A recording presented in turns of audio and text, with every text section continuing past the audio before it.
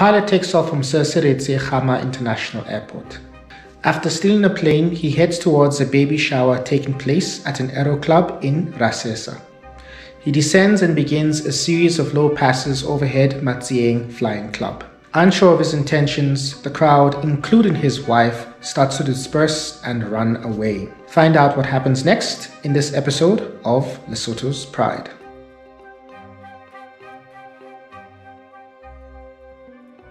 On the 23rd of March 2019, around 6:15 p.m. in the evening, the Super King Air B200 begins to execute a series of low passes overhead Matsieng Aerodrome. The final low-level pass along runway 35 results in the aircraft impacting the Aero Club facility as well as the air traffic control tower. A fire ensued, destroying 13 vehicles on site.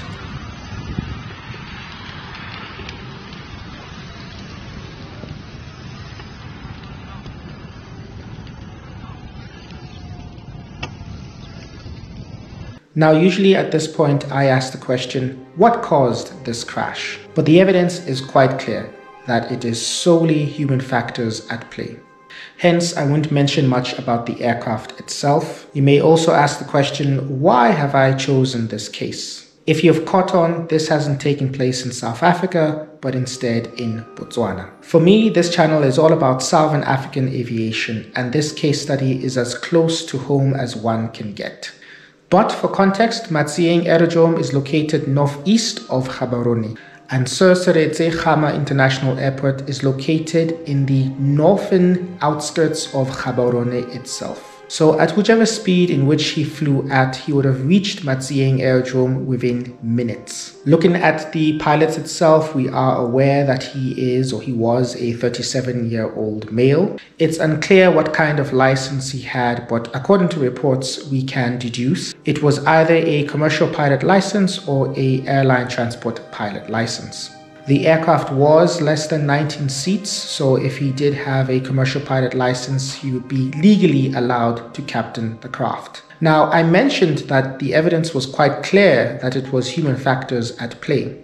It is agreed upon that between 60 to 80% of aviation crashes are caused by pilot error. In this instance, it is a matter that is generally stigmatized, and that is mental health. I have to mention at this point that an accident report was not used as the basis of this video, but it is said that the consensus is that this pilot was facing financial and marital problems, as well as personality traits that were not aiding his well-being. And so my focus on this video is to shed some light on mental health. How, as pilots, we are checked and regulated on it throughout our career, the stigma and consequences towards such a stigma, and what help exists for us, because let's face it, life does have its ups and downs. In our pilot career, we have 3 phases.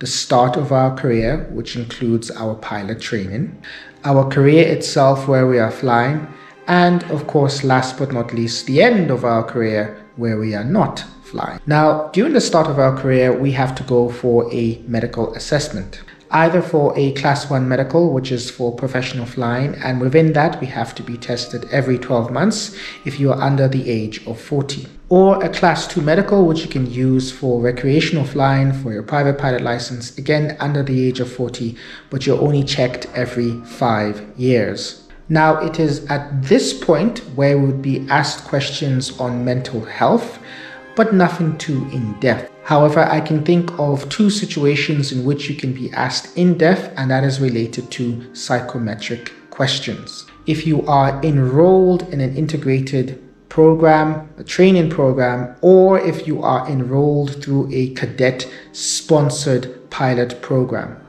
Prior to these, you may have to go through what is called psychometric testing or what is called psychometric assessment. And so what the psychometric testing includes is that it will test for your intelligence, it will test for your personality, and it will test for your potential to fit this role. Such psychometric tests can and usually occur during the recruitment phase of your airline career. And so professionally, you are checked quite regularly, not only for your psychological state, but of that of your physiological situation. But what if you're caught to not be psychologically feeling well? The pandemic was not kind to a lot of us and put a lot of mental strain on pilots. Perhaps as a student, you lost your financial sponsor. As a professional pilot, you lost your job. And in general, things were and are hard. And when things are hard, there is a stigma behind that mental strain.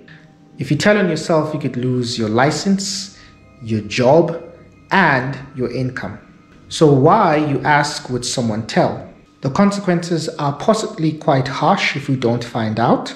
Think Germanwings 9525, but the consequences on pilots themselves are also quite harsh if we do speak out. Luckily, there is a support group called Mayday.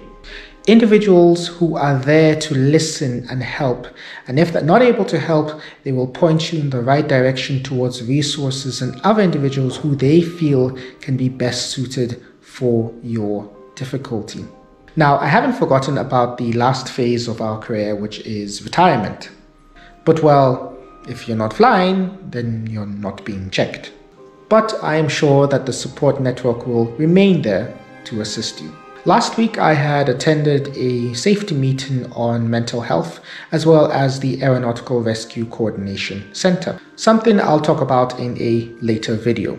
But I wanted to shed some light on mental health because I think at any given point in this life of ours, we need to be reminded of the help that is available to us. So definitely check out mayday-sa.org.za, a great bunch of people who are there to help you.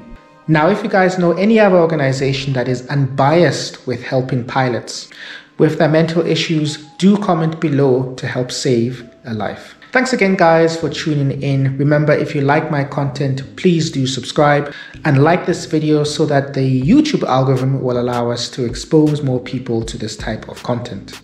Thanks again, guys, and I'll see you next time.